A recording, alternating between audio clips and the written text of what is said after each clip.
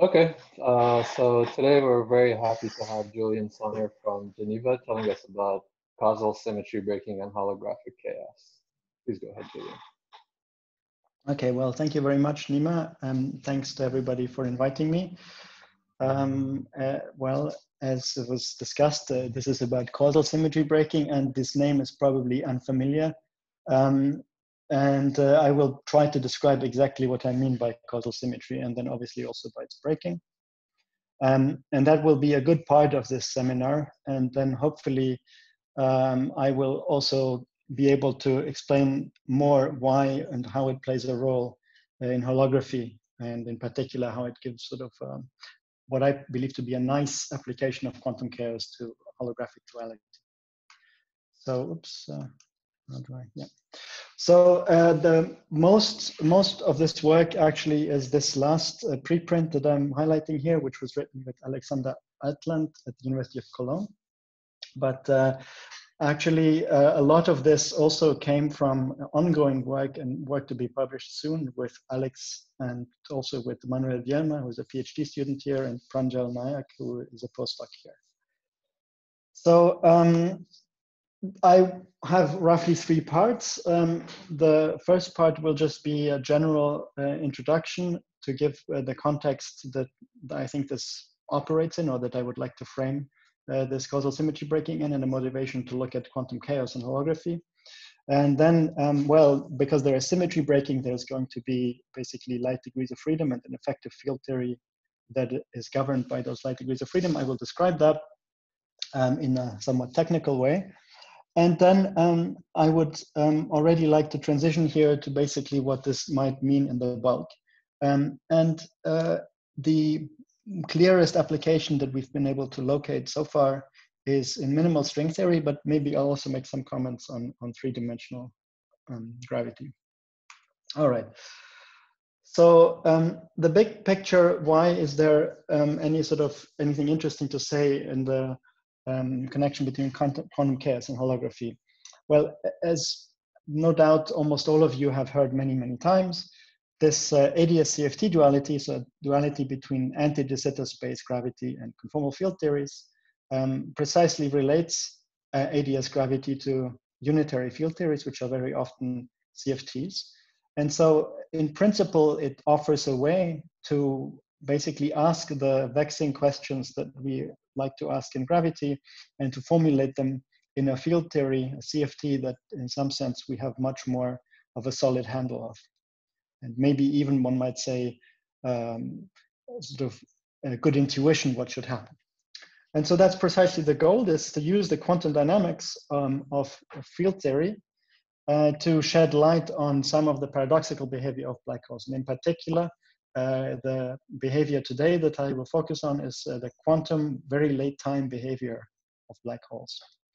And so one, I think, very nice connection that in some sense got me thinking about this in the first place is this, by now 2 years old, a paper with Tarek Anus, with Tom Hartman and Antonin Rovai, in which we showed very explicitly how essentially one can form a black hole by essentially looking at a quench experiment. So the idea was that a black hole corresponds to, well, the interesting case, let's say, of a black hole that forms corresponds in some sense to a very sudden energy injection in a region where it compresses, forms a horizon, and eventually a singularity, as I'm illustrating here.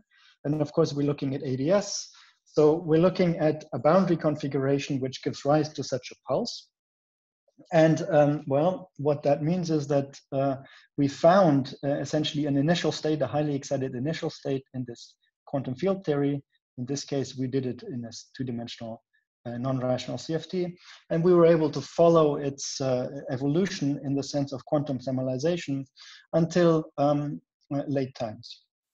But of course, what that means is that in some sense, the process of late time physics, of evaporation of this black hole, and essentially the understanding of the late time quantum physics is the same as the understanding of what happens in this field theory as a result of this quantum quench.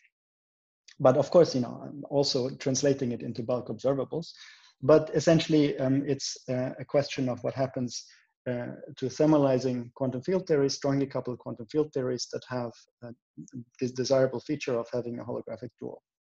And so, well, we have been trying to push this further and further. In particular, we've been pursuing this at sort of all relevant timescales, and the timescales that I would like to talk about in this talk are really very late timescales, which I will define more carefully, but basically timescales at which the system is well described by a system that has become chaotic, and that is described by basically the typical quantum chaotic physics that comes from assuming that the system has an ergodic limit. Okay, so furthermore, I want to give a bit of a bigger picture that also makes a connection to recent discussions of ensembles. So how does this actually make any sort of connection with the idea of ensembles and random matrix theory? So RMT here stands for random matrix theory. And one way of motivating this is what I'm citing here as the Bourrigas-Giannoni-Schmidt conjecture, or what I'm paraphrasing here. And the Bourrigas-Giannoni-Schmidt conjecture actually says the following thing. It says that if you have a classically chaotic system, so for example, general relativity, or other more say down-to-earth examples like chaotic billiards and so on, then roughly speaking, they behave quantum mechanically like the predictions that you would get from a random matrix ensemble. So I put this little asterisk here. This is just to be perfectly clear that there is a big exception to this, which will not play a role in this talk, but it's basically systems that are, that are chaotic classically, but that localize quantum mechanically. So they don't actually behave like a random matrix system, but those are not the kind of systems that I'm interested here. So with that caveat, one can say, again, this conjecture is that a classically chaotic system, so a system that has chaotic dynamics in the sense of Lyapunov, for example, quantum mechanically behaves like an ensemble. So in particular, in the way that if I look at the distribution of level spacings of such a system, so this is some data that is presented in this paper by Bourrigas and friends, and I look at such a system, then the quantum mechanical level spacing distribution follows that of one of the classical random matrix ensembles, where I'm basically drawing a Hamiltonian randomly from a particular probability distribution. So for example, here, what is shown is the prediction of the Gaussian orthogonal ensemble.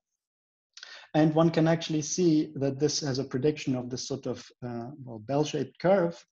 And what one has also shown here is that one takes a chaotic system and the level spacing distribution experimentally. Here, this is from large nuclei, and one finds that there is actually a pretty good sort of agreement, I would say. The other thing that is shown here is that it is basically distinguishing what happens in this chaotic case from a case which is not chaotic, namely integrable. And this is when these level spacing distributions are basically Poissonian. But the point is more that indeed this prediction of an ensemble of theories seems to fit a particular theory, namely that here of a large nucleus. And there are of course other examples, but this is the one which Bourrigas and friends cited. Now, let's actually go immediately to the context that interests me the most, which is that in recent years, as you're all aware, there has definitely been a certain renaissance of the idea that two-dimensional black holes can be described by random matrix ensembles, or by matrix models, as is more the language in our field. And the statement here is that two-dimensional black holes are exactly described by random matrix ensembles. So more recently, the names associated with that are, of course, Hitaev, and then the Stanford group, and also Juan and friends. And so the way that this manifests itself, it's actually a very similar, this is a very, very similar physical manifestation as the one here. It just looks different in the way that it's presented. But one looks at the spectral form factor, which is basically the Fourier transform in time of the level spacing distribution. And one points out that it has this characteristic shape, which basically the part that I want to focus on is this, what people call the ramp, this rise here, and then the plateau. And what turns out to be the case is that this is precisely if you take the level spacing distribution of one of these ensembles and you Fourier transform it, then they behave like this. They have this ramp and they have this plateau. Now, what I want to point out here is already something which will be an important lesson from the talk, is that there is different ways of looking at this. There is this way, which is, basically in 2 dimensions, that there are simply gravitational theories which are exactly described by random matrix ensembles. So there's no surprise that the whole thing just looks like a random matrix. But what I want to point out is that there is a meaning also to this random matrix universality for a theory which is not itself exactly described by a random matrix, but which is just a chaotic quantum system.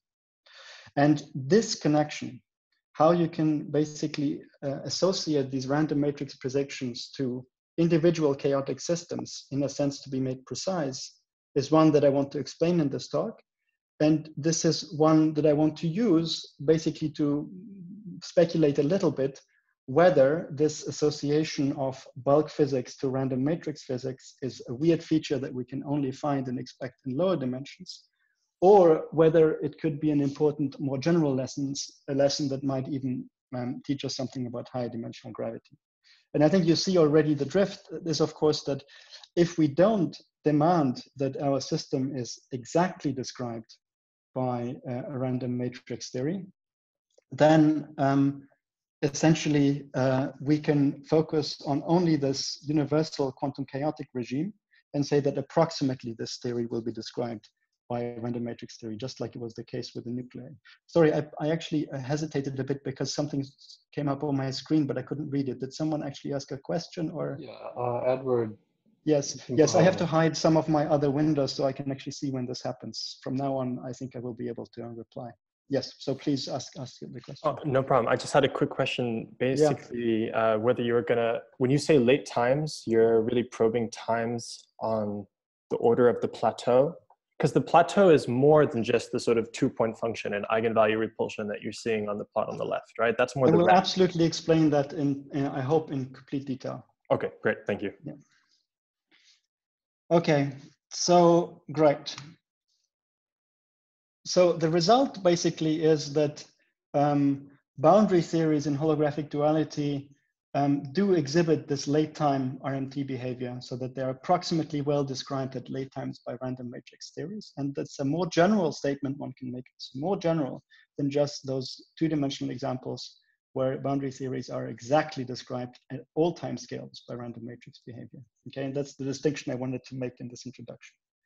And the main technical insight that will allow us to talk about is that this kind of RMT behavior, the late time RMT behavior, is universal because it follows from just very simple symmetry breaking pattern and is therefore also fully or very well controlled by the associated Goldstone effective field theory.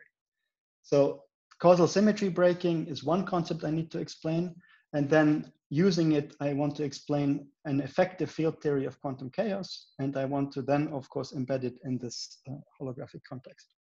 And in particular, I want to point out that there is a clear sense in which this kind of physics has a meaning in individual quantum systems rather than systems that are a priori already ensembles. Okay, so good. I guess the last part of my introduction is to give you just a little intuitive feel of what this causal symmetry actually is and where it comes from. And so the best way that I have found so far to talk about this is by focusing on a particular observable, which is ubiquitous in this business. And this observable is the 2-level correlation function. So I look at the spectral density, so R2 of omega is this function that I want to describe. I look at the correlation function of the spectral density at different energies. So at energy E and at energy E plus omega roughly. And I normalize it by this quantity delta. 1 over delta is basically the level, average level spacing, but we'll get what does the expectation value mean there? Yeah, I was gonna get there. This is actually a very important question. Well, if you allow me for now, let me say that it means a random matrix expectation, but I would like to discuss how So for example, no, let me also say that, for example, in an individual system without having an ensemble, this could be an averaging, for example, over small energy windows. The precise averaging here, as you will see, is not that interesting if I talk about the effective field theory, but it is a very important thing to establish on an in principle basis. And I can make some comments on that if you want. But maybe now, because I want to try and stay at the intuitive level, it's a bit early. Is that okay? Yeah, I'll ask again later if I don't. Yeah, please do. Yeah. But it's an important point that you make, and we should definitely keep it in the back of our mind. But it is true that, of course, if you don't do any kind of averaging, no averaging at all in some sense, then there can't be a correlation between two spectral densities because it's just rho times rho. Okay, but anyway, so now let's focus on one of these rows, and let us define it as the discontinuity across the real axis of the advanced and the retarded propagator. So G plus minus G minus. It's basically the imaginary part of, say, the retarded propagator up to some factors of I and pi, which I'm ignoring here. Now, the insight here in some sense is that if the opposite causality propagators are equal, of course, then in the limit that epsilon goes to 0, also the spectral density will vanish just by definition. And so if you have, it turns out, a vanishing spectral density, this little observation here can be, let's say, enhanced to a full causal symmetry, which means that you can actually rewrite physically relevant observables, such as, for example, this R2, in terms of degrees of freedom, which make reference to G plus and G minus, but that can be rotated into each other. And it turns out that this rotation, and I will show this technically again later, turns out to be a graded symmetry. It will be some kind of GLN/M symmetry, where what N is and M is depends actually on the observable that you want to calculate. For example, in this case, it would be GL2/2. So sorry, I'm a little bit confused about the logic here. I mean, previously you said you were going to say something kind of universal that held for all boundary CFTs or something like that, and now what is G then? What do you mean by G? What is the a priori definition of G for a general conformal field theory? You mean G plus or G minus? Yeah. Well, it's, for example, if you take, I mean, you're not going to like precisely that because you're going to tell me there are also non-Lagrangian theories, but let's say you have your Hamiltonian, it's just, let's say the operator 1 over E minus H, with E being slightly displaced into the upper half plane. 1 over E minus H. Yeah, as an operator, the inverse operator. The resolvent would be the trace of this. Resolvent would be the trace of this, but G is without the trace. Yes, but it's related to the resolvent, yeah. Now, actually, again, Clay, it's a very good question. I mean, I don't know operationally how to define the resolvent for a theory where I don't even know how to write down H. Yeah. Okay, but Julian, so when you say rho is 0, in some cases, can that ever happen? Because you always have states. Shouldn't it at least be a bunch of delta functions or something? Yeah, so rho has to be, so there can't be any cuts. So rho has to be 0 except on isolated poles. That's precisely right. In that case, you would say it does have causal symmetry? Yes, yes. It's broken only if there is actually a cut. And so then if rho is non-zero, there cannot be such a rotation. And as we will see, actually this GLNM rotation is actually broken and broken spontaneously. And the theory that describes the symmetry breaking is actually the one that allows us to fix the universal part of R2. So there were already very good questions and more detailed questions, and I think maybe we can try and answer them as we go along. But I was just trying to give you here the most sort of rough scale intuitive argument what this could be and where it's coming from. And the idea is simply to write rho of E as the discontinuity across a cut. And if that discontinuity is 0, there is a symmetry present that I will define later more precisely. And if it's non-zero, then the symmetry has to be broken. So now maybe this comment on timescales. I just wanted, this is just here to illustrate something about timescales. So again, I've showed it before, but people like this spectral form factor, and there's basically two, this actually is for the example of SYK, just to be precise, but there's actually two characteristic timescales that will play a very important role in what I'm going to say. One is this black dashed line, which is what people like to call the tauless time. This is really the time where this universality sets in, and it is a system-dependent time. This is essentially where this ramp starts.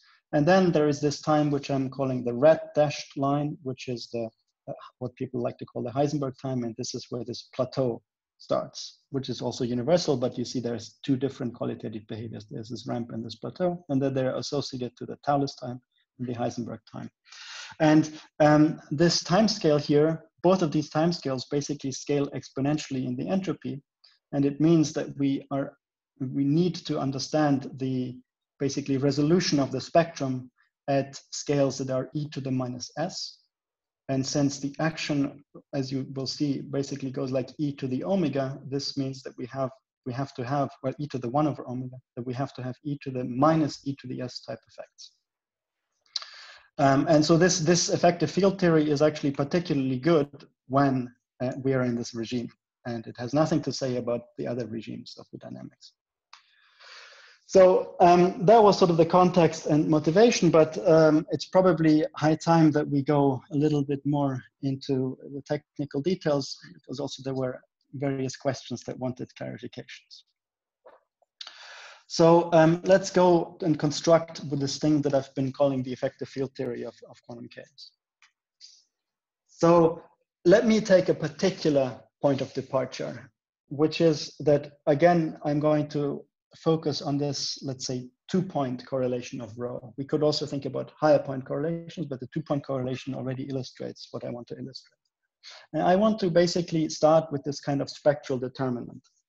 So I want to consider a quantity which is essentially the ratio or two ratios of determinants, where Z1 is some energy, H is the Hamiltonian of the system, Z2, Z3, Z4 are also some energies.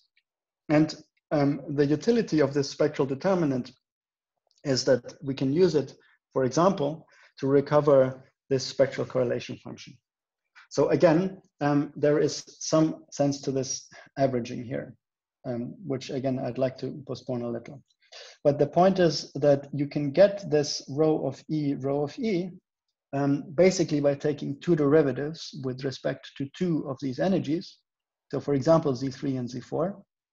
And then you have to set energies pairwise equal, defining the first energy and the second energy that you're probing the spectrum at.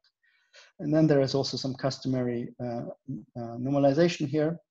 What's not just normalization is that you also need to look at the real part of this, essentially because you want twice the imaginary part here. Twice the imaginary part of some quantity will give you each time the rho.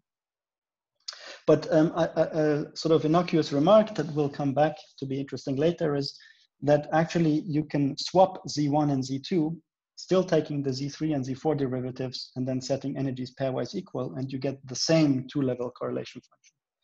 And this is referred to as a Weil symmetry and will be quite useful later in making some phenomena more transparent. So now what we do is we can basically trivially rewrite such a determinant. As you all know, I can write it as the determinant over, so as the determinant itself, I can write it, I can introduce some Grassmann auxiliary fields, eta bar and eta, and I can write it as this Grassmann integral over eta bar and eta, which are now, if the Hilbert space dimension is L, then these are 2L Grassmann numbers eta. Okay, so H is some L by L matrix. Now, of course, we have determinants and inverse determinants, but inverse determinants are even more basic. The inverse determinants are computed basically by corresponding bosonic integrals. And so this ratio Z4 that I defined of two pairs of determinants is given by an integral over a graded object over what I call psi and psi bar, which is now a graded object of dimension 4L, which induces, or which has a natural GL 2L/2L action. So 2L because for each determinant I had to introduce 2L Grassmann numbers, and it's graded because I wanted ratios of determinants. And the reason that I wanted ratios of determinants is actually essentially to take care of normalization. See, once I take a derivative here, I always spit out the determinant out front and times the quantity I want. And so then setting Z1 to Z3, for example, makes this normalization cancel. So this is actually, if you want, to those of you who are familiar with this, this is a sort of a, in my opinion, slightly slicker way of doing the same as the replica trick would do. You manage to get normalized quantities. Here you're using some graded objects.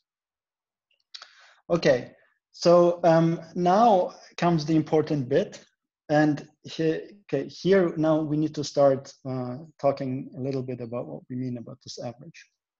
So the idea that I'm giving here is that what happens is that if you focus on the late time dynamics given in a chaotic system, then, well, the intuition here, I must say, maybe slightly apologize, the intuition here comes from mesoscopic systems, okay? But it's in some sense, I think it's a nice intuition, which is that the dominant contribution to such quantities comes from basically scattering processes which are phase coherent. So if I go from I want some transition amplitude from some initial to some final state, then typically paths can only contribute if there are nearby paths which have essentially the same scattering phase shift. So for example, the green path here and the, well, blue or purplish path.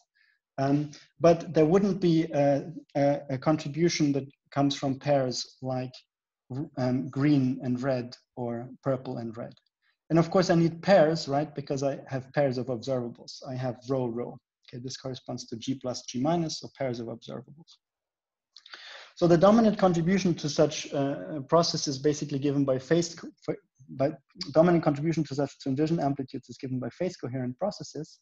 And what that means is that in this entire integral here, that has a GL to L to L action, the processes that are actually important at late times are ones that are singlets, meaning that they contract all the L indices and reduce this GL2L/2L to a GL2/2. And so what I'm trying to say is that the action that we're left with is going to be action over a 2/2 graded matrix with causal symmetry. Now, to make this exact, and this is where the statement comes, to make this exact in any given system, there has to be some sense of averaging. But, and this is the interesting part, what this averaging is, it doesn't have to be an integral over a random matrix or anything like that. What you need to do is you can, for example, average over some artificial parameter that you introduce. You can introduce, I don't know, for example, in mesoscopic systems, you might introduce perhaps over a random magnetic field, just one parameter. And the statement is that you can demonstrate that such mild averaging stabilizes exactly this effective field theory that I'm going to write down for you. But not only does it stabilize this field theory, it's also true that the actual system, the system without having averaged over a small set of parameters, still behaves like this effective field theory, except that you need to superimpose fluctuations, okay? So the meaning for a system, if you want, and this maybe is the best answer I can give to Clay's first question, is that even in the individual system, the predictions of this effective field theory have a meaning. But the meaning is not that the system behaves exactly like that prediction. This prediction is like an envelope function, and you find fluctuations around it, okay? So we can discuss this more, but I just wanted to have this out of the way. But to give you perhaps a slightly better idea of what the singular projection means, let us look at random matrix theory. I must say there are other examples where you can stabilize this effective field theory explicitly. but most of the time, the calculations really are rather painful to see. And I mean, I want to emphasize the fact that there is an effective field theory that comes out. So it goes a little bit counter to this approach to, torture you with many microscopic derivations. For example, SYK is a system where you can exactly derive this field theory and so on. But anyway, what happens is the following. What happens with all of these, in all of these cases is that analogously to what happens with H, right? If you just think about integrating out H with some potential here, if you want, you can even take it to be Gaussian potential to be concrete. What happens is that the only contractions that can survive are when, so let's say H has indices mu nu. Okay, so these are really the indices on Hilbert space. So I have some psi bar mu, H psi mu. After I've integrated out H, the only things that can be left are basically psi bar mu, psi mu, and higher powers of that. It's simple, right? Just because you've integrated out H. And this, because psi actually also has this graded structure, you can convince yourself that the resulting theory has this GL2/2 action. Okay, so I've gone to singlets on the Hilbert space, and I'm actually left with a GL2/2 action. And this GL2/2 action is the precise definition of this causal symmetry. Because, roughly speaking, it rotates the two causal sectors into each other. Okay, each causal sector was associated with one of these pairs of determinants. Okay, so now the effective field theory, basically you have to realize that what I remarked before, that a non-zero density of states means that G plus and G minus have to have different values. And that means that these pairs, so the 2 and the 2, have to be further broken to GL1/1 times GL1/1. It's basically because you have an expectation value for the level density that is different in the advanced and the retarded sector. And then, okay, now we're basically in business, because now what we're saying is that we have a spontaneous symmetry breaking. We know what the symmetry is, and so we know what the coset is, and so we can go and we construct the theory. And so for this particular example, which is just one of many observables that I can compute, the Goldstone manifold is a super coset, and it's the GL2/2 divided out by GL1/1 times GL1/1. Sorry, I'm confused. Yeah. Are we doing quantum field theory, or are we doing matrix models? What do you mean when you say there are Goldstones for a matrix model? Well, I mean, sorry, you mean, for example, if I can do it for both. I can also do it for random matrix theory, if this is the question that interests you. Well, maybe I'm missing something basic. Like in QFT, there's no symmetry breaking in two space-time dimensions and below. But here you seem to be discussing some notion of symmetry breaking and Goldstone bosons for matrix models, which I've never heard of. I guess I'm just lost about that. Good. Actually, I do have a precise answer to that, including symmetry restoration. Let me just preview it for you, and then when we get there. So the point is that you have sort of like you have a saddle point solution. So this integral that I have here, once you've integrated out H, this just becomes like a quartic theory for these fermions psi. Mm-hmm. It's a quartic theory for this fermions psi. And this quartic theory for the fermion psi does have an expectation value for basically psi bar psi. And this psi bar psi expectation value is different in one sector to the other. And it defines for you, let's say, a mean field which breaks this. But then, okay, so this maybe is the point which addresses your question. So I can basically, expand this around one of the symmetry breaking points and the other symmetry breaking points. And the perturbative expansion about the symmetry breaking points basically gives me the ramp. But if I want to find what happens here at very late times at the plateau, I actually have to integrate over these entire manifold, and I find that the symmetry is actually restored. And I find that I don't actually have branch cuts, I actually have individual poles, because this thing here corresponds to the individual poles. Okay, so if you want, there are different phases in time. This is in time, at which various levels of description of this theory are relevant. And at the very latest time, the full non-perturbative description is relevant, and this is when the symmetry is in fact restored. I don't know if this makes you happier, but it is true even for a matrix model. This is literally even true for a matrix model. I'm telling you that there is a Goldstone type theory even for a matrix model. And you can get almost all of the universal predictions of matrix models, which you can also get with more elementary means, but you can get them also from this field theory. Is it fair to say that you have some large n parameter that's suppressing fluctuations of your Goldstones? Absolutely. And the large n parameter is actually the size of the Hilbert space. It's e to the s. But to get the physics of the plateau, sorry for all this flipping of slides, that's a bit annoying. But to get the physics here, you need to have the fully non-perturbative physics in e to the s. And that's when you see that actually the symmetry is restored.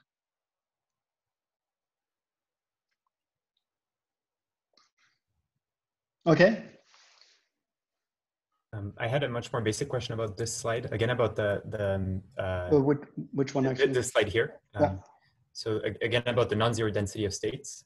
So if I take just a trivial example of some integrable theory, and I just, so I have a kind of discrete spectrum, and then I just tune some mass gap or something, and average over that. So that's going to give me, again, some, artificial density of states, probably, but you probably wouldn't want to apply your theory to that. Sorry, I'm not sure I completely understand. So you take an integrable theory and you also want one which has a fully discrete spectrum? Well, yeah, or just some, a gapped free scalar field, something like that. And then I tune the mass. So my density of states is just a bunch of delta functions. So there you would say, oh, it doesn't spontaneously break the symmetry. My EFT actually, I think this question that you ask has been really recently addressed. So if I understand correctly, let's not take bosons, let's take fermions. You might ask what happens to what people like to call the quadratic SYK model, which is really just a bunch of fermions with random mass term. Mm-hmm. Yeah. And in fact, using this technology, you can get the Poisson statistics of the level spacing out, but it's a real pain. If you want, I can give you references that do that. But if you do it and you're not careful, you might actually end up in predicting that it actually has level repulsion. I see. So actually, Jacques Verbarschot wrote a very long, very careful paper about how this works. Okay. Okay.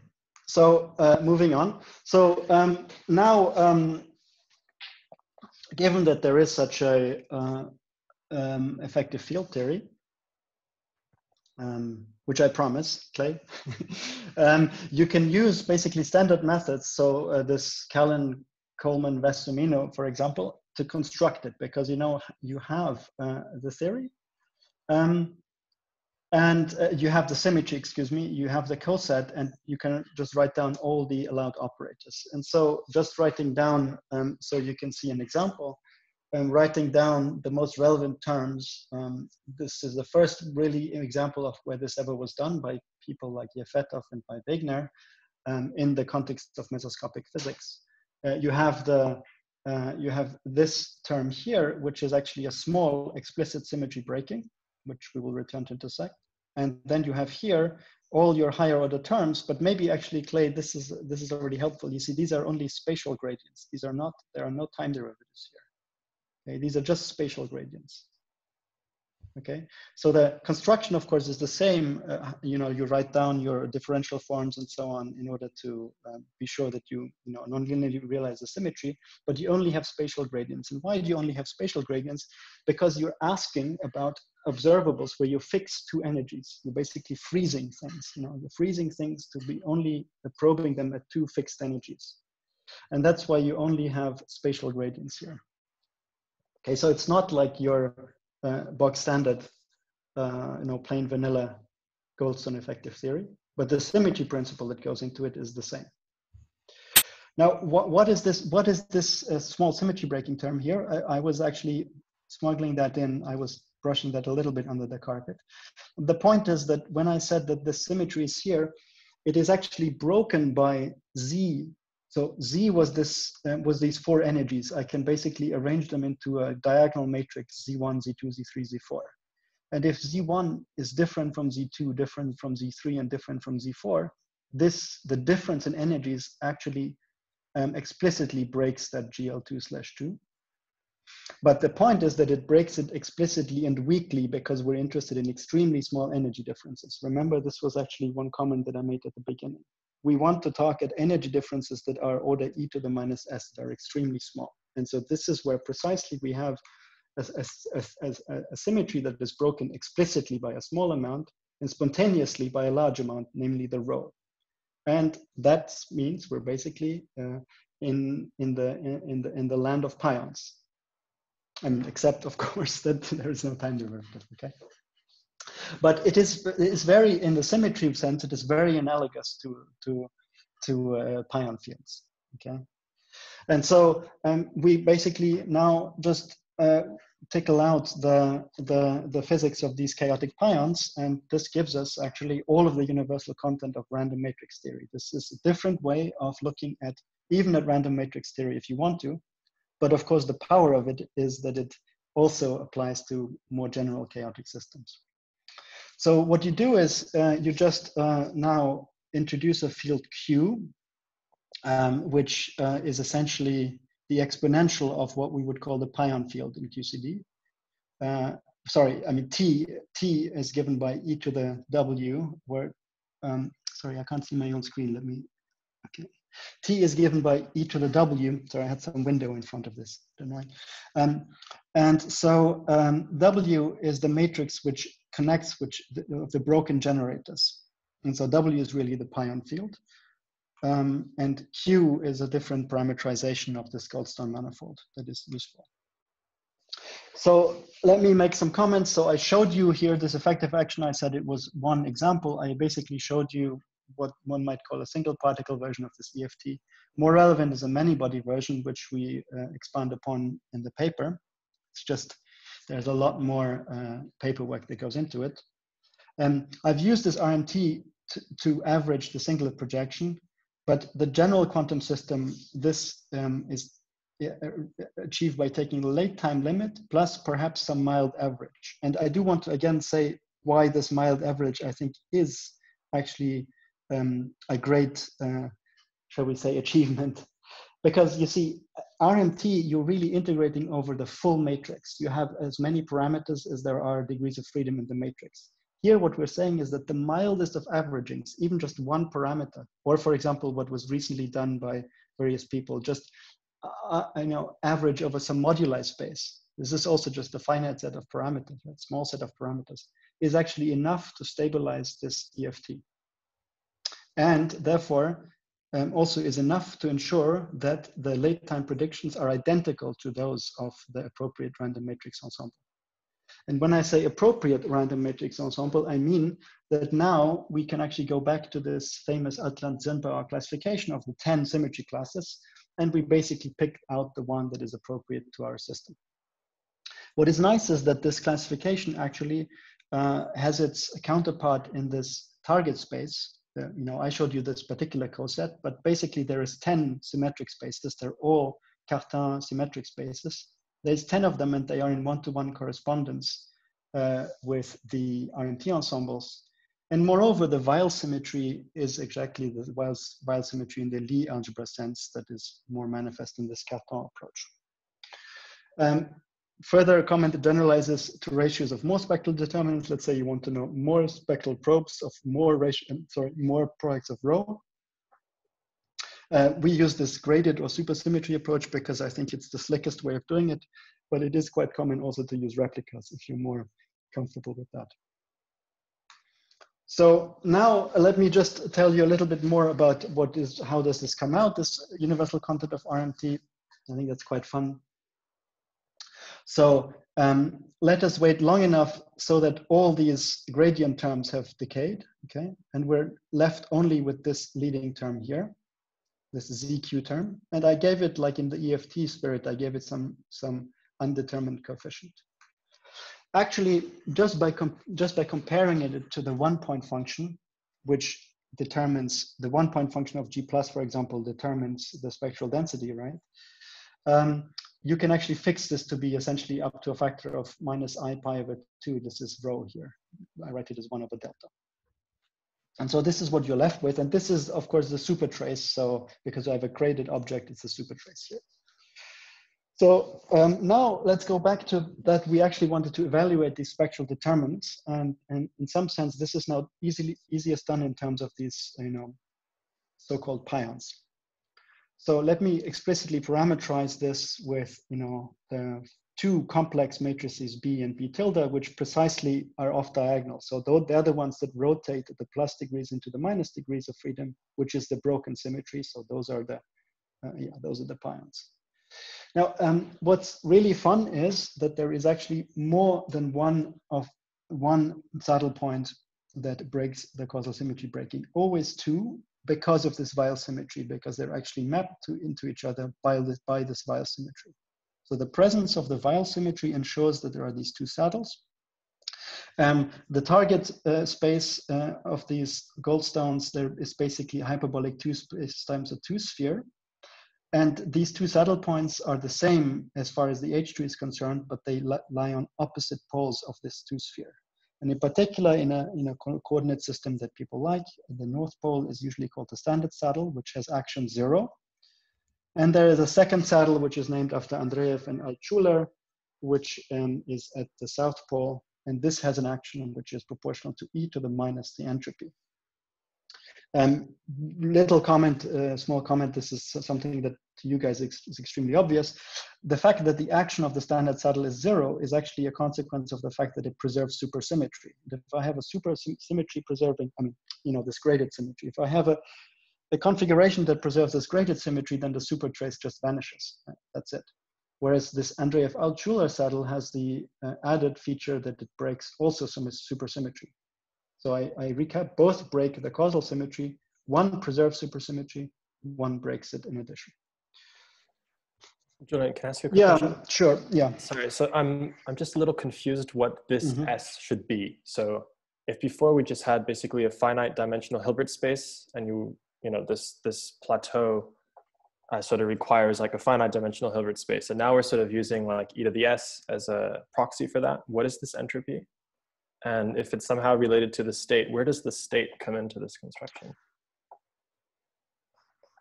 E to the minus S is basically the average level spacing. The level spacing is basically the average distance between two levels is e to the minus S. This is how this comes in there. Because if you have, a finite Hilbert space, then there are approximately e to the S levels.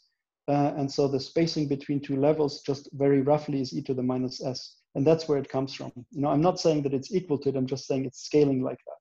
And the scaling comes with precisely from the difference in levels. Okay? Thank you. So now comes now comes something that I found very fun working out, which is basically this now pion expansion of, let's say, this effective field theory can actually be arranged into a topological expansion. And that topological expansion, of course, I want to then finally connect to bulk physics. And so in terms of the pion fields, let's say if you want to calculate a 2-point correlation function of rhos, we're back to calculating this Z4 and then taking derivatives. And at the lowest level of approximation, you approximate the action in terms of the pions to quadratic order. And this will give you the leading term. You will actually have to go to higher orders for higher order terms, but let me just go to the leading order term. I'm integrating over these B tilde fields now.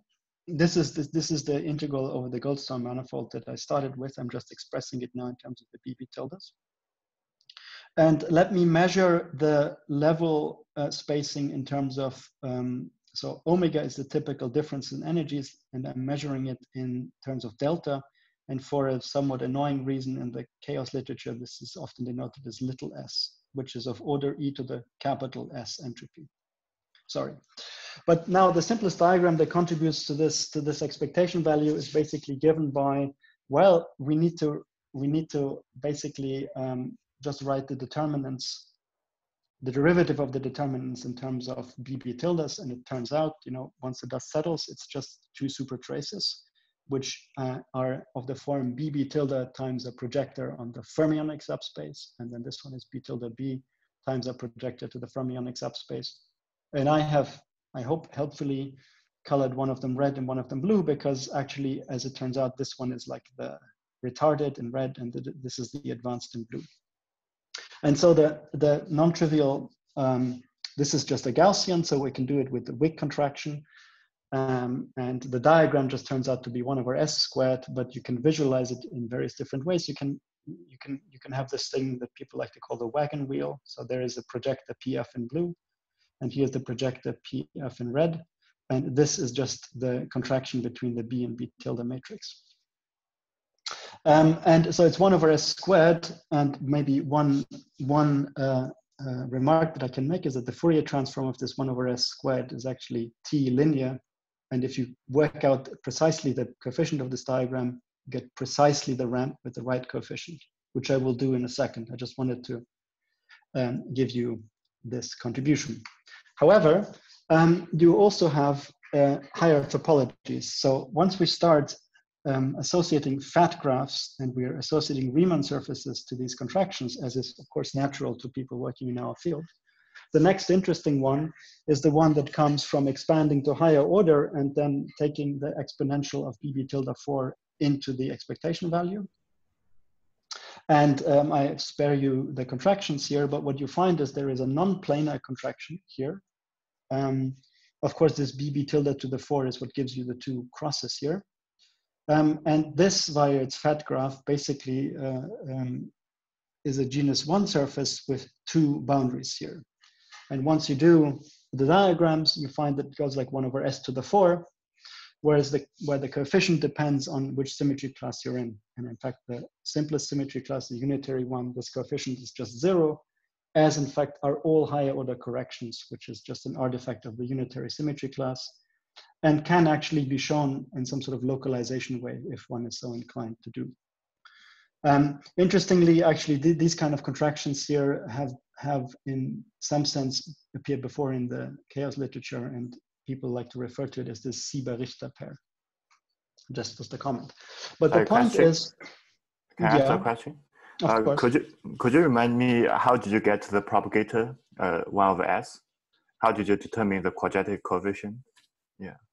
Here, right? Yeah, it's just a propagator here, the Gaussian one. Yeah, but how did you determine it's s times b tilde? How? Oh, excuse me. Because you have this thing here, supertrace Q.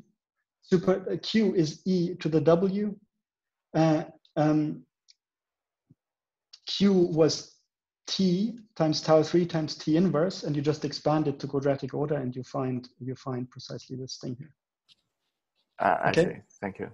It is extremely important to get the factor 2 right here, because these coefficients here, once I really calculate the coefficient, this is a prediction, and it has to be the right coefficient. You'll see in a second why. But I want to just tell you the full structure. The full structure is that you can now calculate this R2 in terms of, a perturbative expansion around the standard saddle, which is just equal to e to the 0. Then you have the genus 0 with two boundaries, genus 1 with two boundaries, genus n with two boundaries. These are just reinterpreting the fat graphs as interesting Riemann surfaces. And then you have the second contribution, which comes from this second saddle, which has a perturbative, non-perturbative prefactor e to the 2i times little s. And then it also has an expansion of this kind.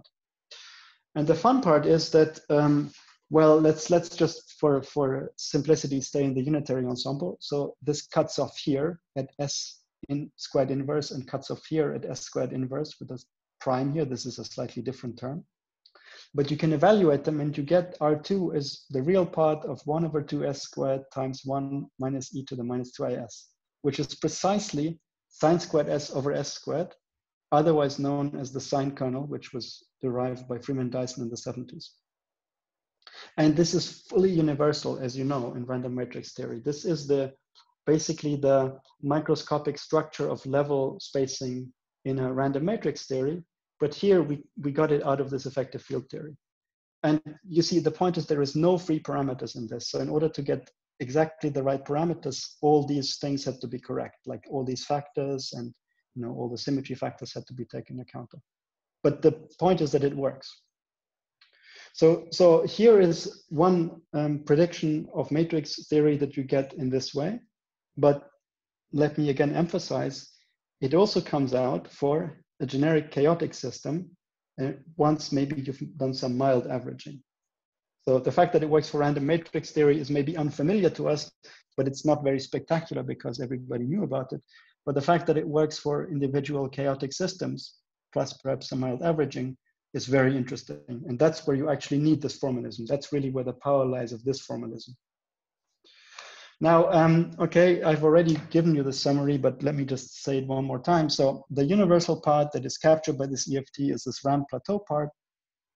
It can be seen as coming from essentially expansion around one saddle here, perturbative expansion around one saddle, around the Totalis time.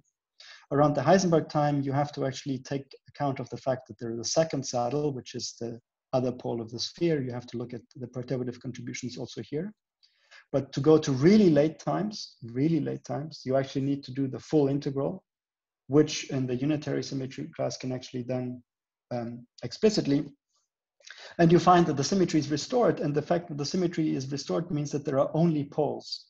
So the level density looks like a delta function around one energy. And as you know, the Fourier transform of a delta function is a constant, and that's precisely the plateau if you want. But okay, I haven't shown you technically how to get here. I have only shown you basically this part there. So now what I want to say, but I guess I'm running out of time. I'm just going to say it, and maybe we can add some more flesh in the discussion that follows.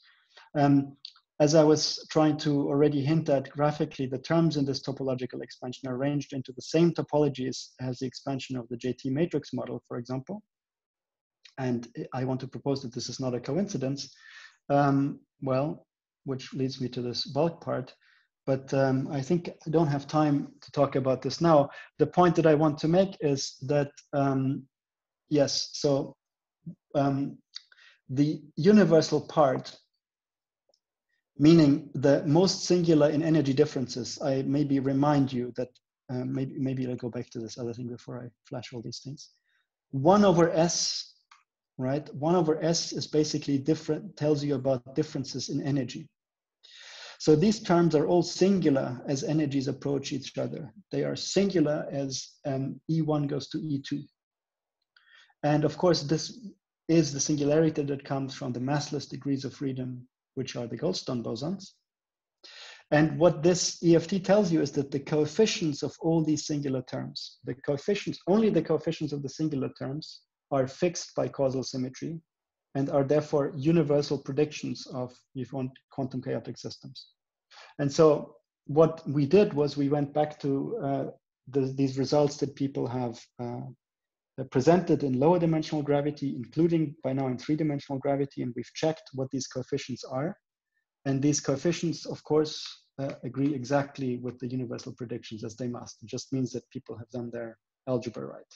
But in particular, for example, one fun context in one can do it, especially given the audience. So Emil computed, for example, this C less than 1 annular partition function, and via this mapping of minimal string theory to matrix models, you can associate this to our story, and you have a nice bulk interpretation. And you just check, and you look only at the singular part as the two energies approach each other. So there are full expressions here, as you well know, but we only looked at the singular parts in energy, and they precisely give you this prediction, meaning that the 2 pi's and the level densities and so on have to arrange themselves exactly to get -1 over 2s squared. And another thing that you can do is that in 3 dimensions, for example, recently Kotler and Jensen wrote down these toroidal wormholes, and they also give you contributions to something that is like this annular partition function here.